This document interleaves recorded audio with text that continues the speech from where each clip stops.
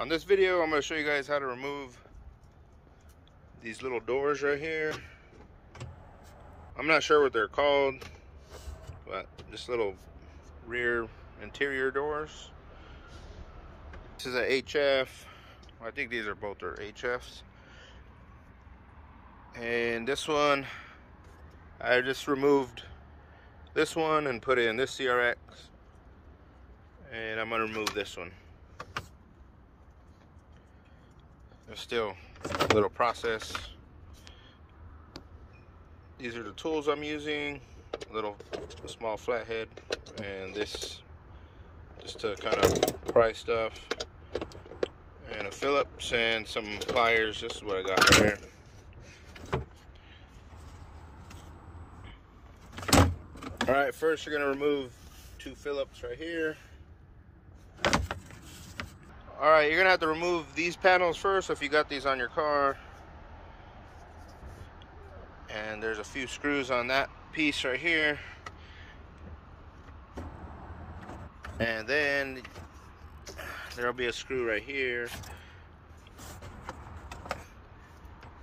And all this should snap off. And for this piece, there's gonna be two Phillips screws right here you want to take off. Now loosen that. This is the back of it. Alright, you're going to want to remove these little washers right here. And there's one right here and one on the other side. And you're going to get your flathead and just kind of, and you're just going to have to work this off slowly and make sure you don't lose the little washer. Okay, once you get those two removed, all right, the only part that's left is this piece right here. You're gonna have to shove this over and get that little nipple out. This is the only way I figured out how to get it out. I don't know if there's another way,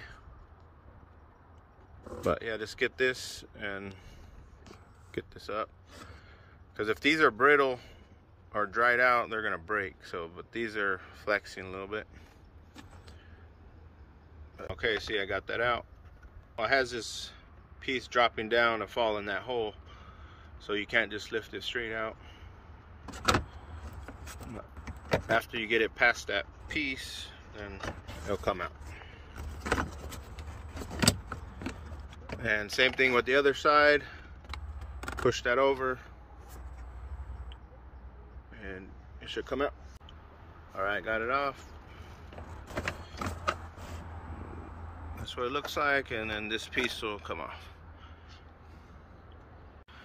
Okay, that's it. And to get it put back on, just reverse the process to the way you took it off. All right, guys, that's gonna be it for this video. If you guys could like, comment, subscribe, and I'll see you guys on the next video.